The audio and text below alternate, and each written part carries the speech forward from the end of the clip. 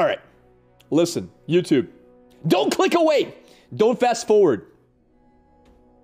If every single person who has not subscribed click subscribe right now, we would hit 100K subscribers in one day.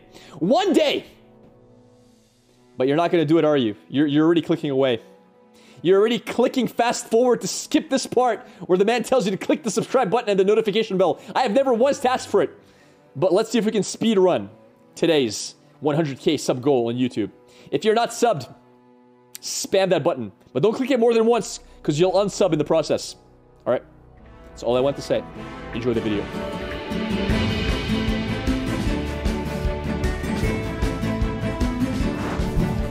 This is a weird matchup, because I think I can't really pull anything in. I'm attacking on evens. I mean on odds. And I do need vulnerables. This is pretty good, actually, on 4. It's a good defensive play. Alright. Inscription's perfect. I'll trade this any day of the week. Lure to Masters and then we can meme. I'll see what I'm going to play. I'm not sure what I'm going to play to Masters yet. It's still a work in progress.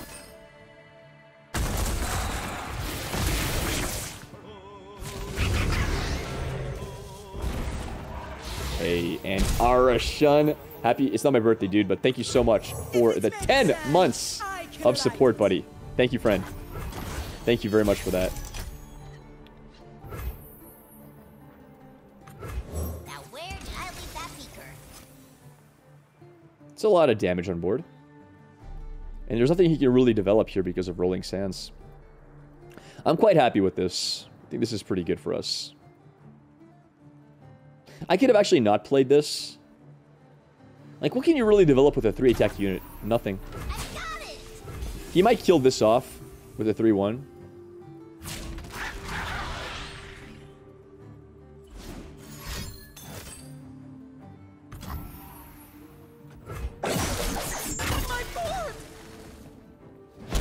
I'm not going to complain. That's absolutely fine with me. Absolutely fine with me, sir. Never complain about that. Never will. Lurk playing control. That's what it seems like. Good for us, man. Good for us.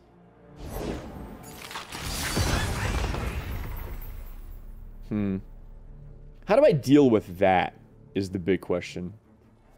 I could pop this down. But am I really trading a 5-4 for that? No, I'm just going to pull it in next turn. I'm not going to block it.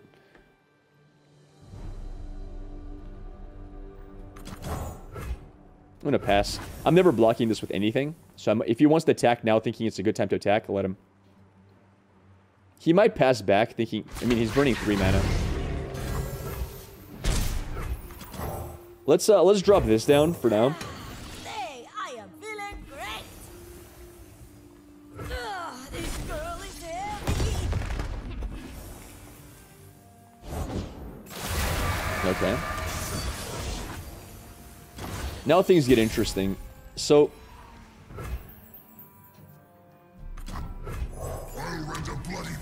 I'm hoping he drops a really big 5-drop, so I can just drop and stun it, and then he's in trouble. I don't know yet. I don't know what I'm going to do yet.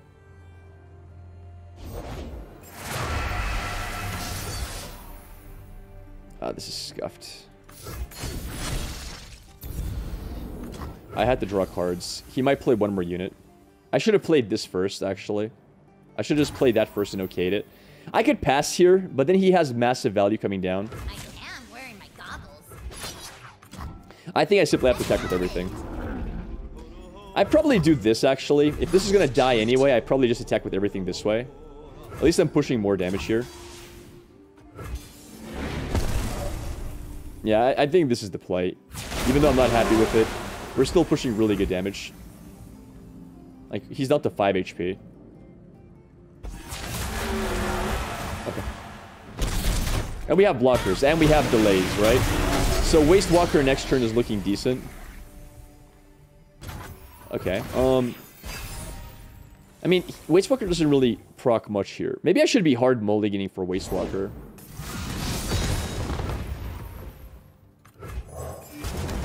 I want to play Rock Hopper plus Explosive.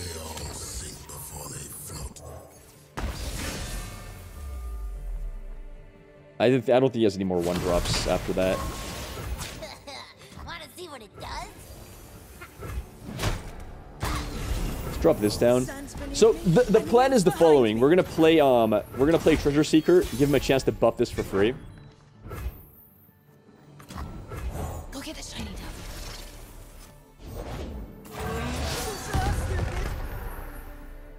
That's pretty close to lethal. Is there any reason not to play this before I play the other one? Open attack looked really good. No, because he has bone skewers, he has other pikes, he has a lot of stuff. I'd rather generate value on board. I think I'm generating more value than he's doing otherwise. So now everything attacks like this, right? I think this is correct. Like, keep in mind, he spent all of his 1 and 2 drops already. So even if he has the pike card, I'm still winning exactly lethal here. See? He spent all of his early drops. He has 2 mana left. I think developing is better. Okay. Alright, we got ourselves a win here. So we know there's a couple of MVP cards in this deck. This isn't bad. Actually, this is the first time I've seen Endless so far. Now the question is, do I want to play... Okay, so this...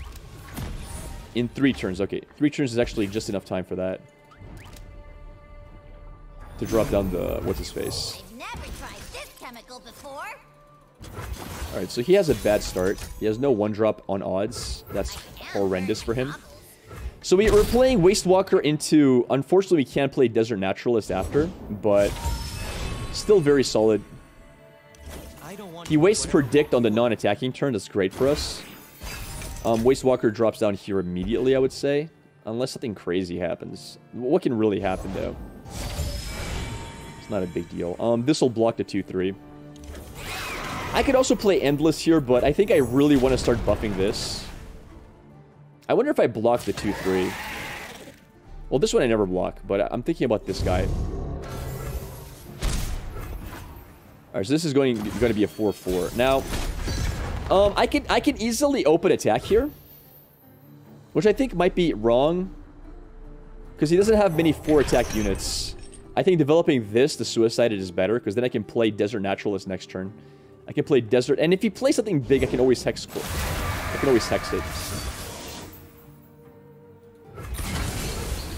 Alright, let's party here. We've got a pretty good open attack. If he's gonna let this go to face, I'm happy. It's more than I can ask for. Interesting. Okay. I'm not mad at that. Listen to me. That basically just literally ruins the entire point of getting this vulnerable. So that's excellent for me. It's a good turn. I save this always for Renekton. I mean, Rek'Sai, sorry. And this turn I'm usually playing Desert Naturalist. But there's an argument to be made for playing Rock Hopper plus Ziggs.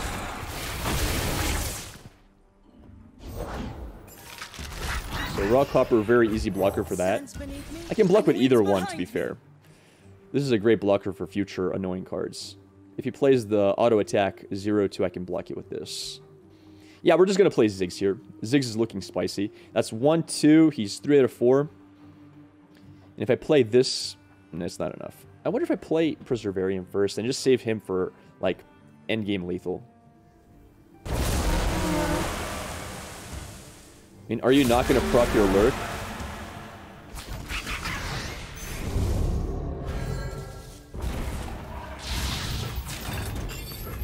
Alright, Ziggs drops down here.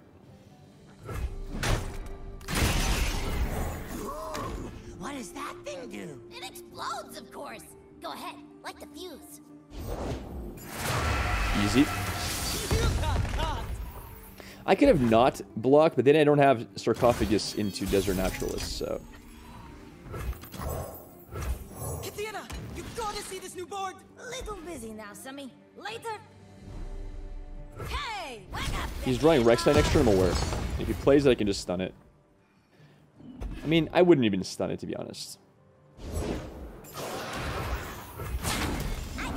I have to swing with everything. I can't be afraid of Rek'Sai. It's a blocker, but it is what it is. He can block whatever he wants. Be my guest. It's still solid attack. I mean, we need to push damage as much as we can this turn. Like, even if he blocks the 5-3, he's still not the 7. He blocks this, he's down to 5. Okay. Does he have Bone Screw? Even if he does, it's not the end of the world. Arsenal is looking spicy. He's going to be down on board our next attacking turn. One for you and one for you. So he actually blocked the lesser of the two.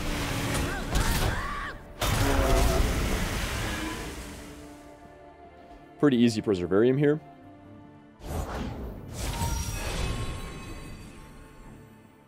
He summoned it as a blocker. He thought I might not attack with everything if he summons it, because it was a free block for him.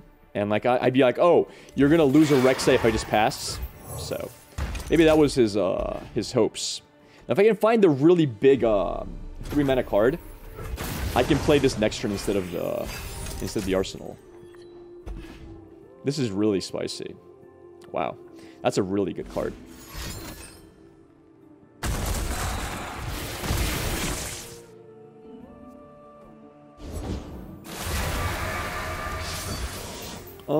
That's fine. It's still a 1-for-1 trade. Let's draw here. Absolver's amazing.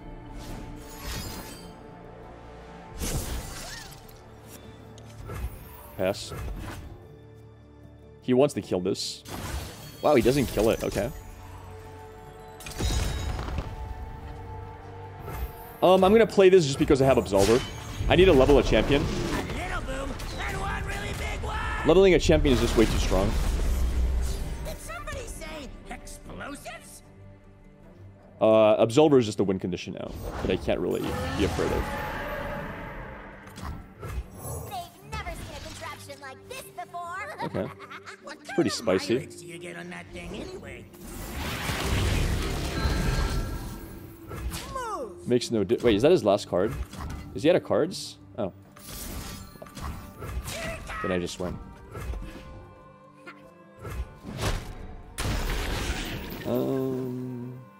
Sure. GG. GG! You're out of cards, brother. I'm sorry. Wait, he can't even block enough stuff. That's just, I don't even need to use this. Thank you, Puku. Thank you for the massive support, buddy. I appreciate that a ton. I really do appreciate it. Alright. Guys, I need to take a bathroom break because my stomach is not acting up well. I don't know what's with my stomach. I gotta go again. I'll see you guys in like 2 to 3 minutes, maybe even more. Be right back, chat. Don't look.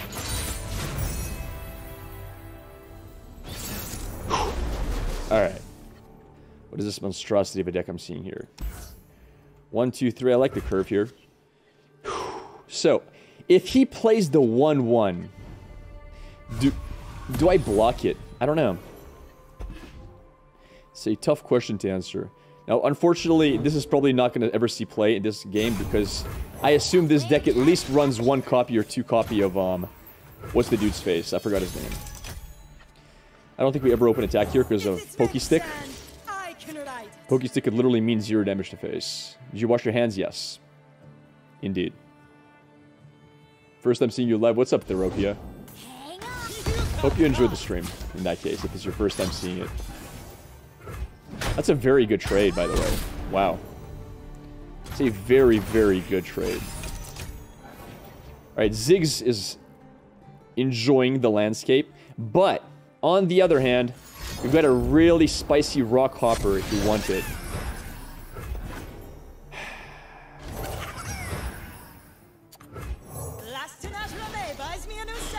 I think this is correct. I think we go for Desert Naturalist onto the Rolling Sands. I think. Because if we draw Renekton, it's different, but I'm pretty sure this is right. This is way more value, I think, than getting a Vulnerable or something. Because that just puts a huge board to block. Now, do I ever attack with the 3-1s? I don't know if I attack with the 3-1s or not. It's a tough question to answer. Okay, I have to attack with the 3-1s, basically. I'm forced to attack with everything. He can double block them, but then he's taking 5 to face, or at least 2 to face. And he is playing PNZ, so these 3-1s have a very limited lifespan. Might as well trade for these guys. I'm assuming this is the OTK deck. So yeah, he's taking 2 to face like we discussed. I think this is the OTK deck. The one that runs Glorious Evolution. What are we at? 3 out of 4. That's pretty good. You've destroyed 4+ allied landmarks. It's a shame I can't destroy, because we know for a fact he has a landmark due to playing the 3-2. He played Bomber Twins, so it's a fact he has it.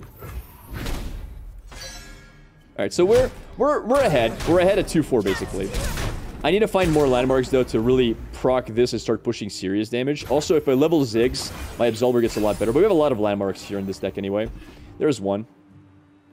That's pretty solid. I can play Explosive Minefield into Desert Naturalist, or... That's the play. That's the play for sure. Explosive is the Desert, and then I have Ziggs plus... Oh, wow. Beautiful. Actually beautiful. I'm going to actually play Ziggs first now, because I want to stun her next turn. I don't want her blocking. This is way more solid. This is a way scarier play for him, for us.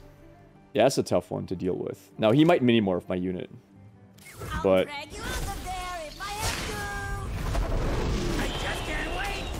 That's a lot of value it is. We're valuing very hard here. And at 6 mana, he doesn't have many blockers. And the fact that we have Absolver in hand, which is a 1-of, is kind of insane.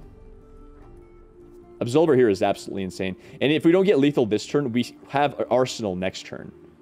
On our next attack. I mean, we're always attacking with everything the moment he plays a unit. We don't care what unit it is. And this makes all the difference. I can see the whole battlefield from here. Dive bomb! We're 3 off lethal. Well, we won, right?